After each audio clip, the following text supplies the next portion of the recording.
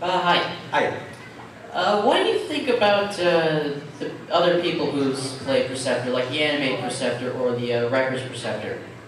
I've never heard them. What? No,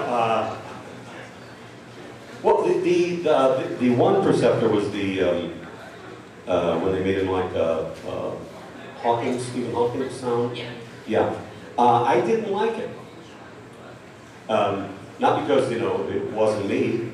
It just, you know, I didn't care for it. There's something about, it's strange, but there's something about the humanity that the Transformers have. And for me, when you take away any part of the humanity, then it leaves left a little hollow, you know. So I didn't particularly care for it, and I haven't heard any.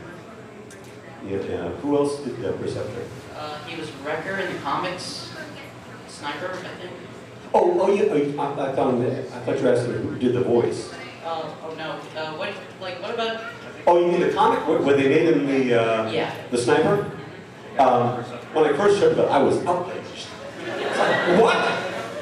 This is a man of science. How dare you? But that's it. Actually, it's a pretty cool idea, you know. And I think they get having voice as well. Just change the voices just a little bit. I hate people who kill people too. You know. So yeah, seriously, I was like, what? They made them. Why? Why do that? But then, you know, I can see it. Very cool. All right, thank you. But man.